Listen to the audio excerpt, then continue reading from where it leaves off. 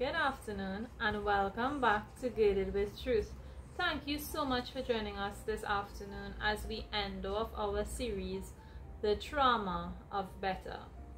Everything that I have been speaking to you about in this series is things that I have personally gone through or things that the Lord is taking me through. And I found it relevant to share it with you because I feel like a lot of people across the world are actually going through similar situations, similar trials, similar testings by God to be able to get into the places, the spaces, the positions, and the people God wants us to be. Today, as we end off the trauma of better, we're going to be talking about walking in glory. Sometimes we have been in the trauma so long or trying to overcome so long that we don't know how to enjoy better. We keep waiting for the other shoe to drop, or we keep saying, let's not, spend this money here, or let's not do this because we have to save, we have to keep it because you never know when poverty or famine or drought will strike. So let's not spend anything. But God doesn't want us to live like that. Obviously, He doesn't want us to be wasteful, but He also wants us to enjoy life. He wants us to have our freedom. After all, He fought for this freedom for us.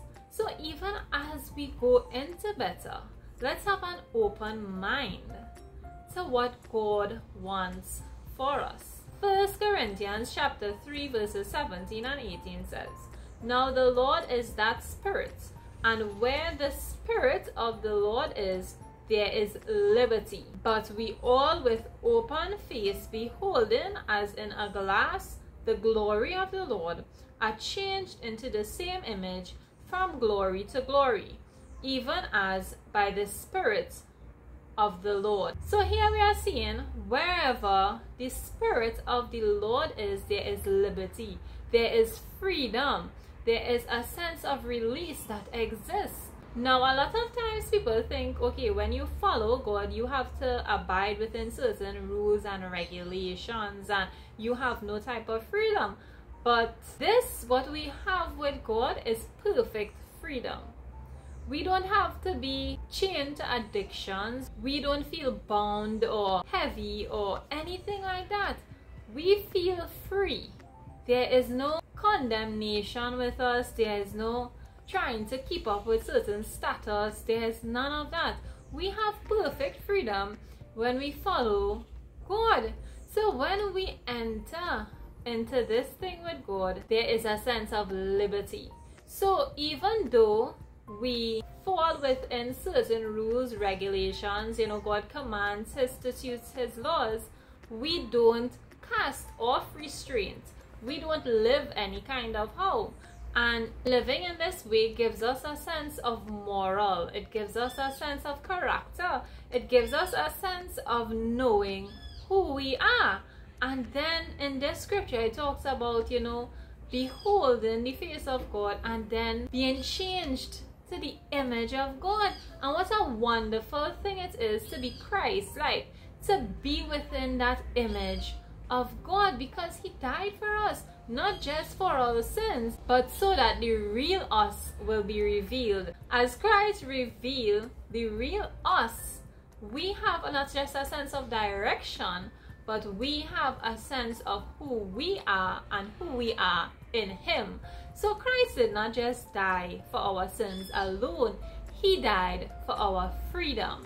And as we walk into our freedom, we have to be changed by Him, changed to look like Him, changed to reflect Him upon the earth.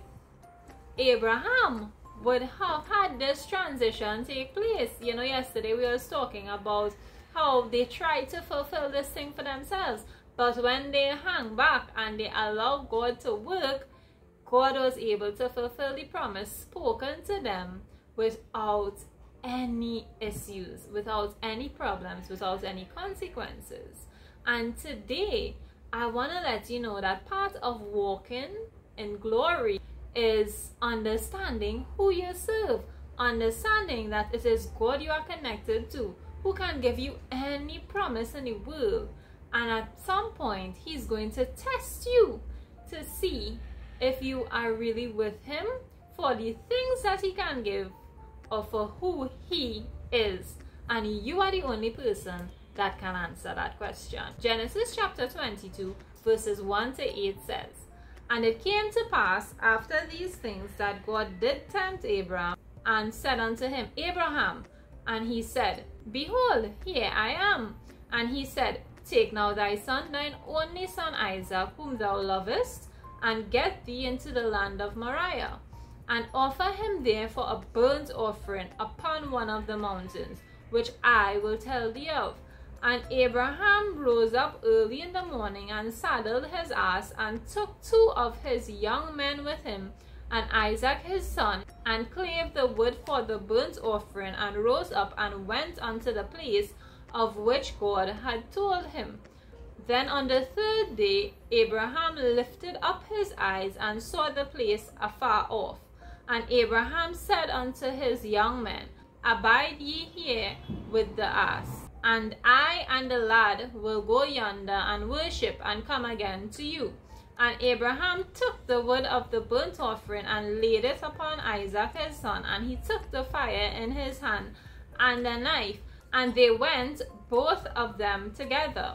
And Isaac spake unto Abraham his father, and said, My father. And he said, Here am I, my son. And he said, Behold the fire and the wood, but where is the lamb for the burnt offering? And Abraham said, My son, God will provide himself a lamb for a burnt offering. So they went both of them together. So here is Abraham. He is on this journey with God. And even though Abraham has reached a place where he has received his promise, and he's now walking in the glory, having his son, the heir to his throne, and all of that, God comes to him to say, sacrifice this child. And Abraham, even though he is in a wealthier place, even though he's in a better place, even though he has gotten past the trauma and is dwelling in better, he does not turn away from God. His journey started off with faith and obedience, and now as he continues his journey, he's in a new part of the journey, but he has not forsaken the principles of God. He has not stopped obeying, and he has not stopped having faith. His obedience took him to the mountain, and his faith said, God will provide the sacrifice. He already made the decision to give up anything for God. And in this moment was a moment that God tested Abraham's faithfulness. And Abraham passed this test with flying colors. Whatever your promise is, you have fought very hard to get it. You have cried many tears for it. But if God requires it from you, that you must give to him also. And Abraham made such a divine statement that God will provide himself a lamb, which shows that Jesus Christ, who came and died and took away our sins as the Lamb of God, was in fact going to happen. He gave us an insight into what God will do in the future. And Abraham spared nothing to follow God. There is nothing he would not have given up for God in that moment, because Abraham was a friend of God. He partnered with God. He had faith in God. He trusted God with his life, and now with the life of his son. And it's easy for us to trust God with ourselves, but a lot of times it's hard for us to trust God with our loved ones. But God is saying today, if you would release them to me, I will take care of them. He's saying nothing is too hard for him to do, which includes taking care of you and everyone connected to you. And even in this season of entering into better, let's not become complacent, and let's not just remain where we are. But even though we are now dwelling in better, it is still not God's best. Joshua chapter 13 verse 1 says, Now Joshua was old and stricken in years, and the Lord said unto him, Thou art old and stricken in years, and there remaineth yet very much land to be possessed. So even as we enter into our better, we receive our promise, and we continue to pursue God, let us not become complacent, but let us possess the land and continue to move along this journey with God. God told Joshua that there was more for them. They did not grab hold of everything that he had released unto them. And so too, we must guard against settling. We must guard against complacency. We must guard against good when great is out there for us. God has made us to be extraordinary. He has made us to continue on this journey with him till the end of our years. He has made us to possess the land, possess our possessions, and accomplish our complete will in him. So let us not stop halfway. Let us not die in between. Let us not forfeit our destiny, but let us receive everything that God has for us. I'm talking about walking in glory. When we walk in the glory of God, we are connected to the will of God, and we are in alignment with our destiny, and there's nothing that can stop us. But we cannot remain comfortable. We cannot become complacent, and we cannot settle in better when God's best is waiting on us. Psalm chapter 105 verses 1 to 8 says, O give thanks unto the Lord, call upon his name, make known his deeds among the people. Sing unto him, sing psalms unto him. Talk ye of all his wondrous works. Glory ye in his holy name. Let the heart of them rejoice that seek the Lord. Seek the Lord and his strength. Seek his face forevermore. Remember his marvelous work that he hath done, his wonders and the judgments of his mouth. O ye seed of Abraham his servant, ye children of Jacob his chosen. He is the Lord our God. His judgments are in all the earth. He hath remembered his covenant forever, the word which he commanded to 1,000 generations. So I am here to tell you, when God has delivered this promise to you, when you are walking in glory, when you are in better and you are headed towards best, continue to give God thanks, because a heart of gratitude goes a long way. It shows that, like Abraham, you are not in love with the things that God can provide for you, but you are really connected to God, our Father, our Lord, our Savior, and our friend. What a mighty God we serve, that he would take us from a place of nothing and make us into these extraordinary people. The least we can do is have a heart full of gratitude. And it says here, those who seek the heart of the Lord will glory in his name. We'll seek his strength, and that is what we'll have forevermore. Why? Because he remembers his covenant with 1,000 generations. God could have forgotten us, but he didn't. He tested us, he tried us. Yes, life was hard, it was difficult. We had to wait a while. We had to have patience and a lot of faith. But guess what? God remembered us. God continued to do it for us. And even as we receive our promise, God has more for us.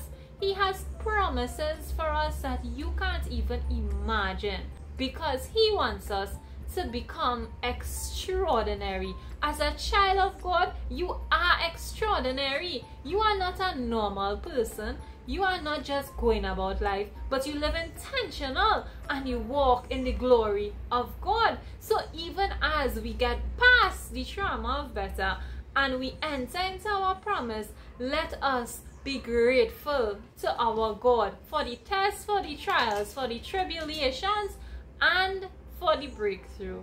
We have to appreciate it all, because it is the same principles that we learned in our hard times that we will be able to use in our best days, that will keep us from sinning and that will keep us from our own demise. It will keep us from living any kind of way and like a child of the world, and it will help us to understand that we are kingdom citizens, we are ambassadors of Christ, and we are children of the true and living God.